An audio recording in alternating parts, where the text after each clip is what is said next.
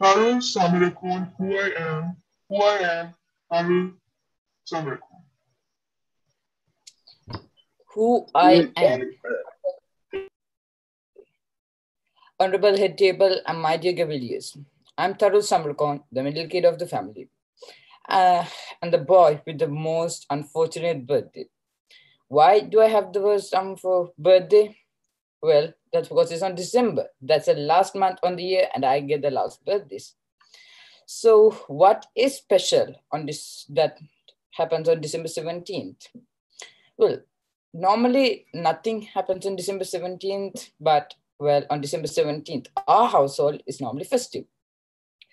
So that was what I thought until I started to prepare for this speech. And that when I started to prepare for this speech, I noticed that I was not the only person celebrating December 17th.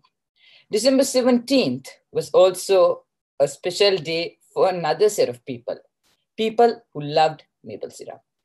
Honorable Head Table and my dear Cavaliers, December 17th is the National Maple Syrup Day as well as my birthday. So continuing on, I'm 12 years, 10 months and 8 days old. That means I am literally 13. So I, well, I, I don't really remember my childhood very well, but I remember one thing, only one incident from my childhood. There's only one incident from my childhood that I remember clearly.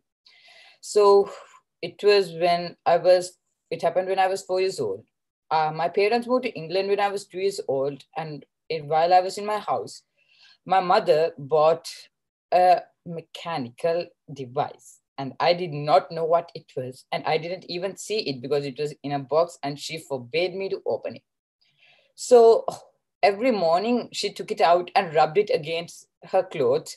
First, well, the clothes that she was going to wear for the day. So one day I went to her and asked her what it was. She said that it was an iron and it was used to keep the shirts and trousers straight.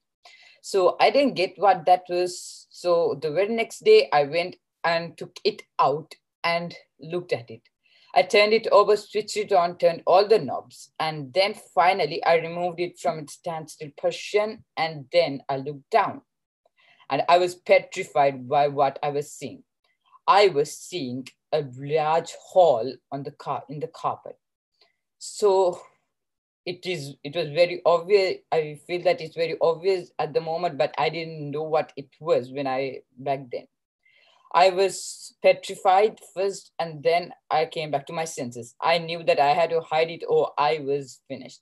So I tried to move the cupboard, but the cupboard was too large and the distance was too long. So I was down to my final option.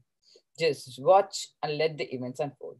So it took my 1 week for my mother to find it out and 1 millisecond to know who did it. And I was forbidden from entering her room thereafter. So I had a lovely childhood with a lot of pranks and a lot of disobeying like this and a lot of death-defying stunts like nearly touching an iron. So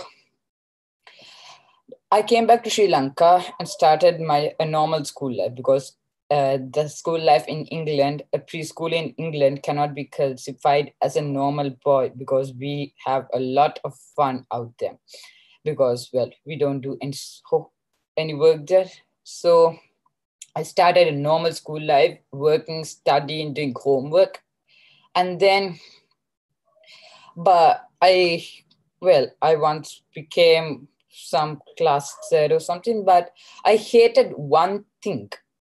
It was the worst thing in school life, extracurricular activities. I hated staying after school. So I never did any extracurricular activities and I didn't even get to be a prefect, a junior prefect, no, a primary prefect while I was in grade 5. So I went to grade 6 and I started some of my favorite activities. The first one is scouting. Well, some say that the friends you have in scouting will be there forever because when you do scouting, it builds up a relationship that can nearly never be broken. So that's why I like scouting, because with your friends in a troop, you can have all the fun you want. There's no limit, and we can do anything we want. No supervision and nothing. So in scouting, our activities are always like throwing water balloons and stuff like that. So I always look forward for my scouting days. So the next one is photography. I like photography mainly because it's an art. So it builds up self-esteem. So that means when you look at your own picture and you see that it's a very good picture, you feel a great deal of pride because you know that it's yours and it's worth something. So if you go and ask what my hobbies are, I will always say one thing, and that is I collect things. So I don't collect everything I find, like some of those boys you can find collecting car tires and hose pipes, thinking that they'll be useful one day. No, I don't collect things like that. I collect memories, things that remind me of my past, because well, I'm not very good at having a long time memory. So I collect things to remind me things like postcards, coins, and other maps. So you can easily understand that if you came into a room and looked at it.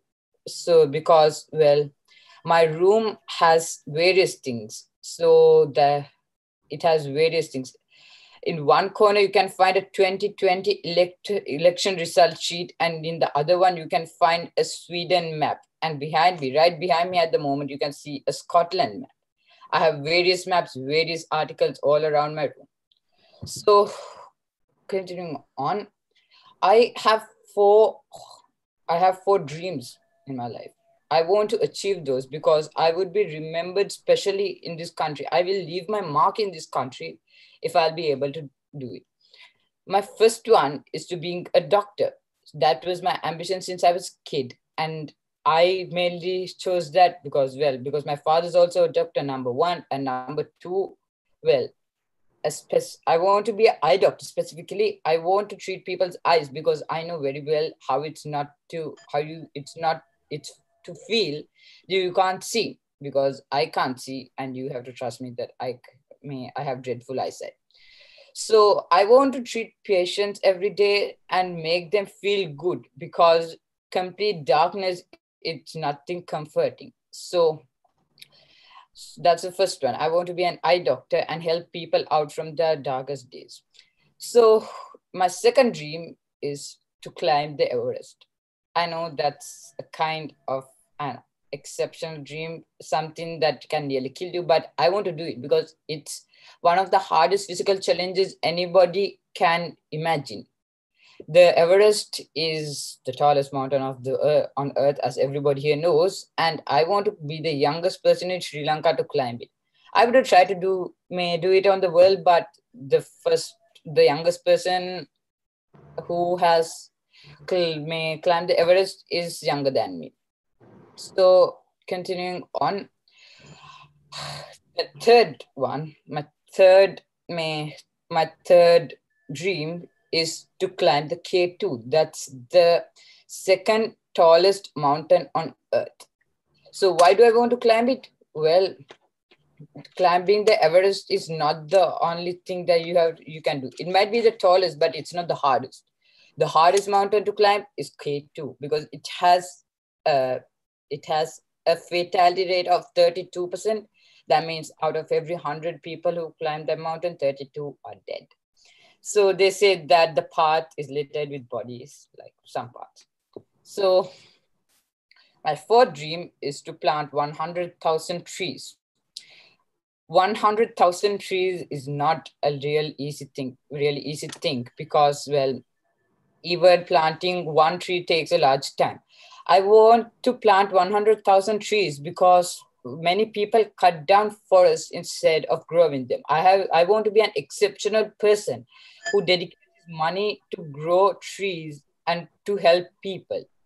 So if I will be able to finish all those dreams before I'm dead, I'll be remembered exceptionally, because a doctor who had planted 100,000 trees, climbed the hardest and tallest mountains on earth, and treated a lot of patients will be great.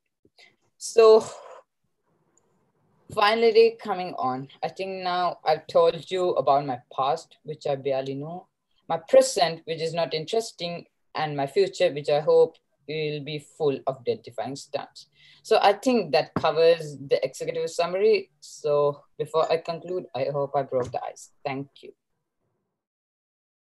Thanks for watching.